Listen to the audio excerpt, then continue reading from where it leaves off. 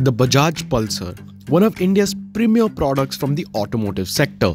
And this motorcycle isn't only sold in India. In fact, many countries abroad absolutely adore this bike. Today we're at Bajaj's test facility, and today we have one of their latest 150cc single-cylinder motorcycles.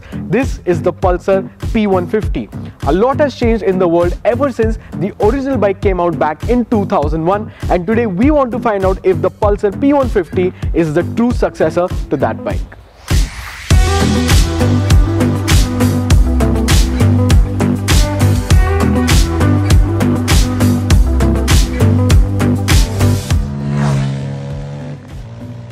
The Pulsar P150 follows the brand new design language by Bajaj, which is shared with bikes like the N250, N160 and F250.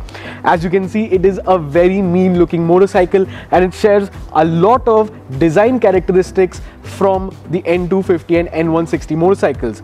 If you can see, basically apart from the headlight, everything else on the motorcycle has the same panels as the N250 and N160, and that's because basically they are the same panels. What Bajaj have done is that they've made a brand new chassis, but the design and the body panels are basically the same. Yes, the mounting points might be a little bit different, but it makes the bike look very, very aggressive. Coming on to the headlight, it's a very pretty looking headlight, a little less aggressive than the N series of motorcycles, but it has a beautiful strip of DRLs, and overall it's just a very attractive looking motorcycle. It is a motorcycle that can fulfill the needs and expectations of both the younger generation and the older generation. The P150 comes in a couple of different color variations, 5 to be exact. You get racing red, Caribbean blue, ebony black red, ebony black blue and ebony black white. All of the colors look great, but we do have a soft spot for the Caribbean blue color, which was luckily the same color our test bike was. In terms of features, the P150 comes with single channel ABS. We are guessing a dual channel model is on its way in the not too distant future. The front gets telescopic forks, and the P150 borrows the infinity display from the N160 and N250, and it also gets a USB charging port which comes in handy. Now let's talk about what makes the Pulsar P150 a unique motorcycle and the differences between the older generation of Pulsar and the latest P150.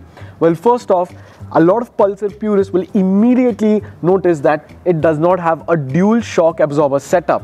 And that is because Bajaj claims that the monoshock setup is first of all more stiff, gives a better riding feel, and overall is the better pick in terms of day-to-day usage.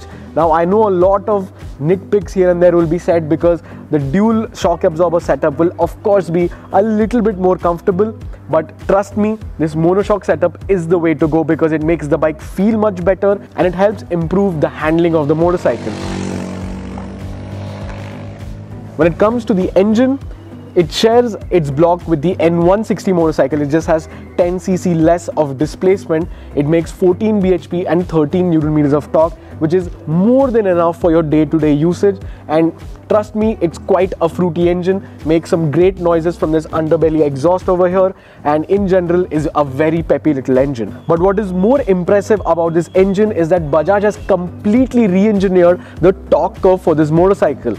After 3500 RPM, that is where you get 95% of the torque that is produced by this engine, and that makes it a very usable and a very maneuverable bike in city conditions basically, because in our streets where there is tons of traffic and there are potholes on each and every corner, a lot of people prefer to ride in one single gear, and this philosophy that Bajaj has done with the torque curve definitely complements it.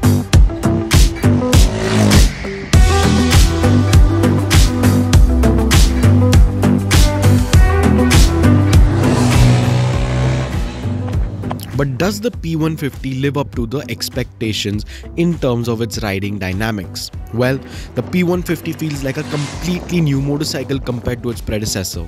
The new chassis means that Bajaj have saved a good 10 kilos in weight, and the new monoshock suspension has changed the way the bike reacts to bumps and undulations. It is a quick and agile bike, and even though it might not be as focused as the N160, the P150 definitely is up there in terms of handling in its segment.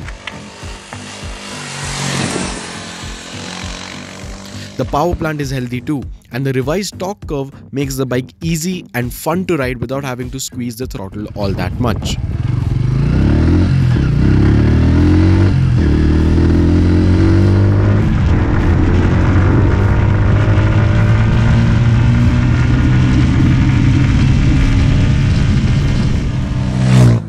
The gear shifts are slick and precise once you get used to them, although sometimes shifting from first to second seem to be a little bit difficult without hitting neutral.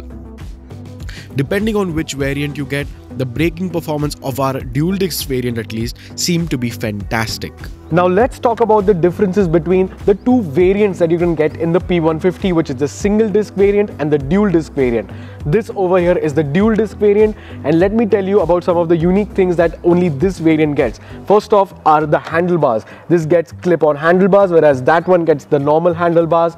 The seat is pretty different. This is a dual seat setup, whereas the single disc variant gets only a single seat setup. The main and most noticeable difference by far has to be the tires. 10 mm of section difference between both. This makes this bike a little bit more grippier and a little bit, just that little bit more confidence inspiring in the corners. And apart from that, well, this is the dual disc, so it gets 2 discs, whereas the single disc gets only 1 disc. The Pulsar gets 260mm front discs and 230mm rear discs if you opt for the twin disc variant. The Pulsar also gets a brand new set of rims that look really cool, and since it is the more practical Pulsar in the model range, it gets a center stand as well and kickstart. Some other useful stats that you would want to know is that the seat height is 790mm, the seating position itself is a little more relaxed compared to the N160, the fuel tank is a respectable 14 liters, and with a fuel efficiency rating easily above the 40 kmpl mark, this motorcycle will do some good distance on a single tank. Moreover, the Infinity display has a distance to empty gauge, so you have a precise understanding of how much fuel you have left.